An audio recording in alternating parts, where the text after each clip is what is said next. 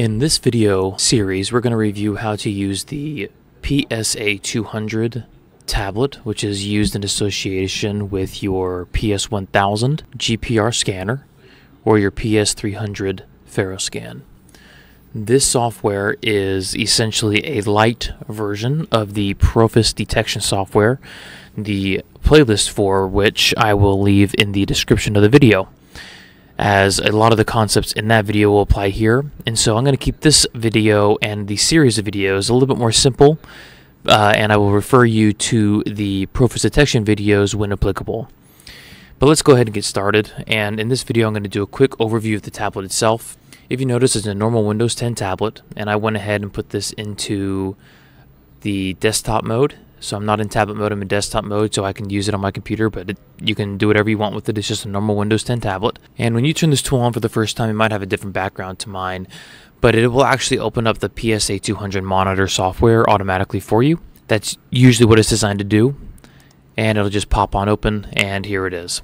And let me just go over some of the general button pushes. Upon opening, you have a few things. You have your settings options, which we'll go into in another video, and you have your projects option, which when you click on the project option, you'll have all the projects you have on your tablet that you can go in and click and look at those scans. And I'll give you one example just so you get the general overview of what it's going to look like in the case that you don't think you need to go through the whole video. I'll go ahead and click on this electrical conduit one that I have, and it'll open it up.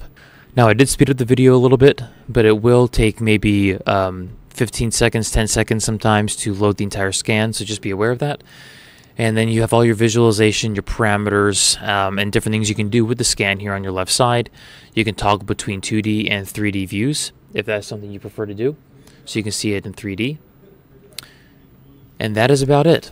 Once you know that you have done all the analytical work that you need to do on the scan, you've changed all your views and parameters and visualizations, you can go to your extras tab, and this is where you can come and do the PDF creation and send it on to whoever you need to send it on to. So what you'll notice, especially if you are a Profis Detection user for the PC, you'll notice that there's some things on here you can't do that you can do on the PC. And as we go through it, you'll notice what those are, but I'm assuming that if you have this tablet, there's a very good chance that you also have Profis Detection, so it's important to be aware of where you'd want to use the PC software versus the tablet software as well. So let's go ahead and get started with the longer videos, but that was a quick introduction of what it looks like.